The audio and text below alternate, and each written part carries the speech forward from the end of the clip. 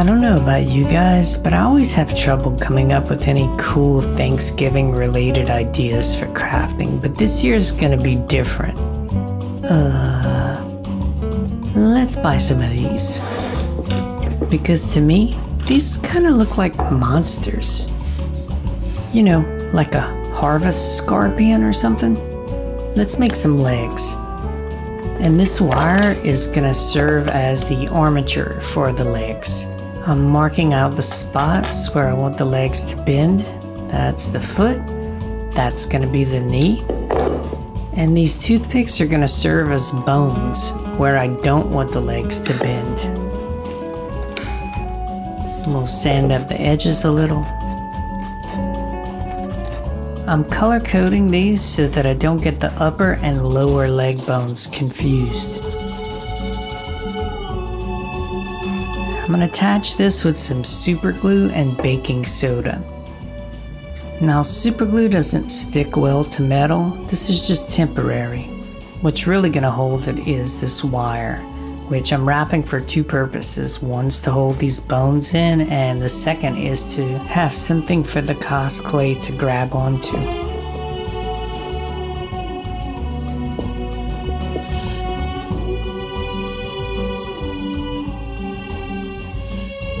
Alright, let's get on the good foot.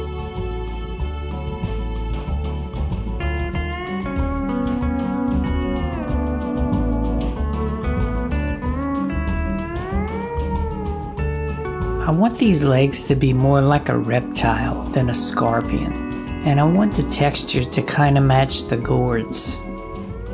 And of course, monsters have claws. That's just a fact.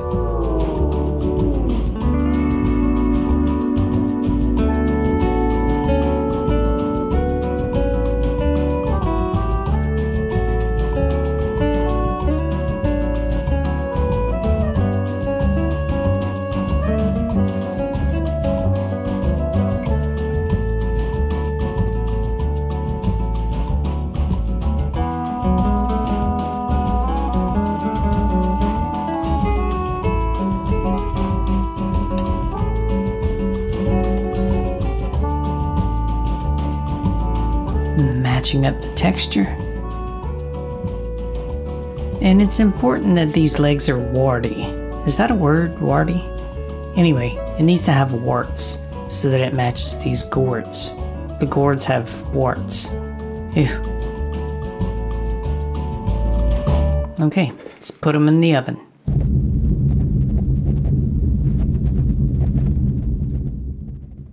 To make the eyes, I rolled out a couple of balls of cosplay and cut them in half. And now I'm using my ball stylus to make indentions. The smaller hole is going to be the pupil. And I got this idea from my friend Craftsman. What? He has a very cool video making eyes out of airsoft BBs. And I'm using that basic idea, but then making some changes along the way to fit what I'm doing. Also making my eyes a lot meaner.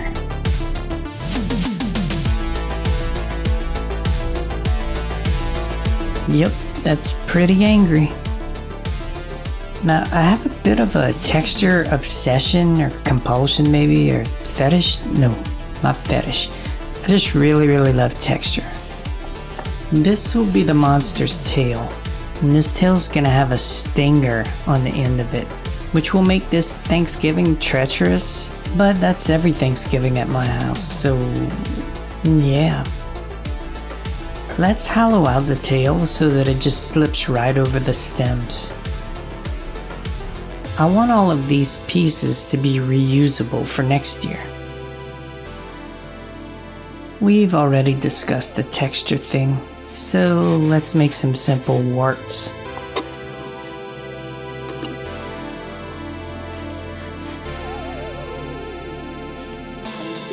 The reason these balls of clay stick onto the tail so easily is because I've already put a layer of bacon bond. Let's bake this thing.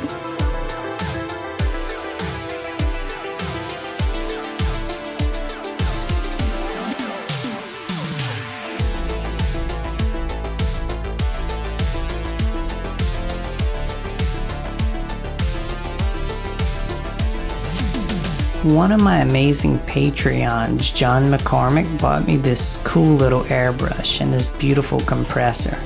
Now, I've been procrastinating on using it because frankly I've been a little intimidated by it. Alcohol ink.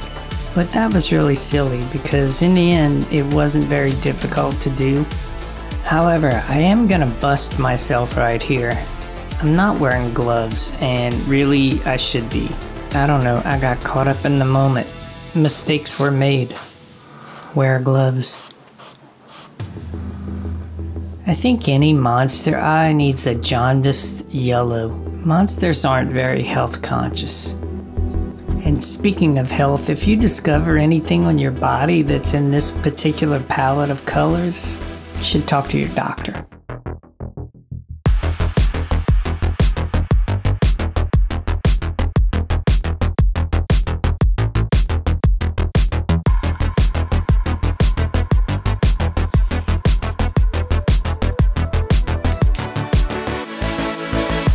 The old clamp on a drill trick.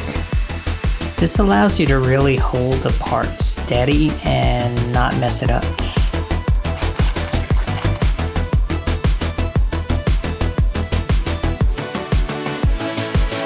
I have a bunch of really rough figures that I made a while back when I was experimenting with different processes, and I want to take one of these and try to turn it into something that looks cool. Let's go with her. If you're interested in seeing how the armature and these figures are put together in its basic form, I've put a link to a video that I've done previously.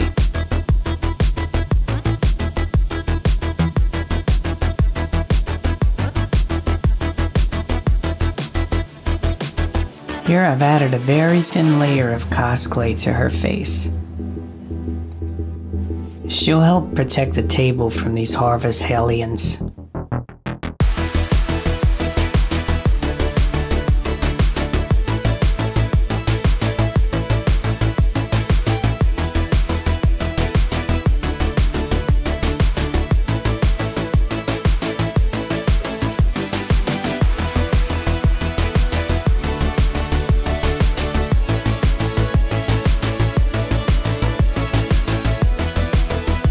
This double-pronged cocktail skewer seems like an appropriate weapon for her. After all, it is Thanksgiving. Gotta make her hands so she's able to grasp it. Plus, we have to customize it. She doesn't really buy anything off the shelf. She's a little high maintenance. Gonna sharpen up the tips. You know what this weapon reminds me of?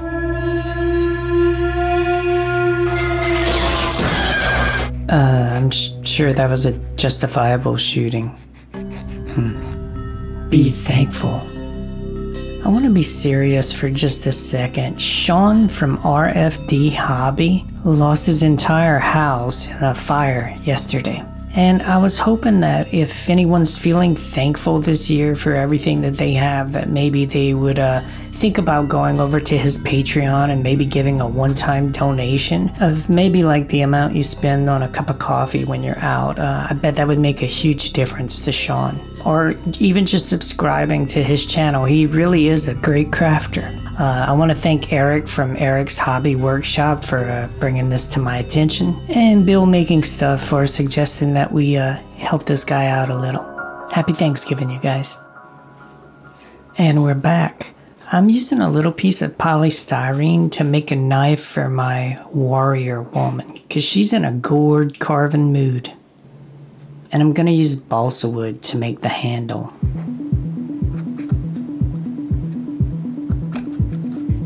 Little bit of super glue.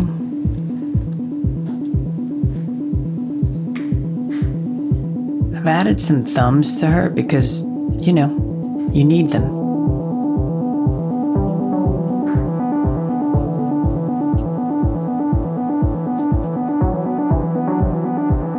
A bit of thread for a hand grip.